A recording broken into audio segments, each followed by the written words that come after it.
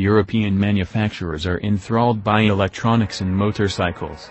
Aprilia, BMW, Ducati, even Moto Guzzi, make digital rider aids a big part of their catalog. KTM is no different, going full high-tech with the 1290 Super Duke GT.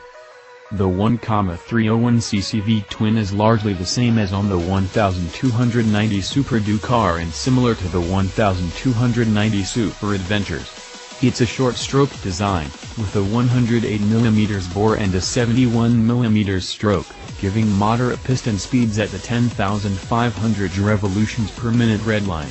A 13.2-to-1 compression ratio promises both good power and efficiency, and is made possible by twin spark plugs per cylinder and sophisticated engine management software.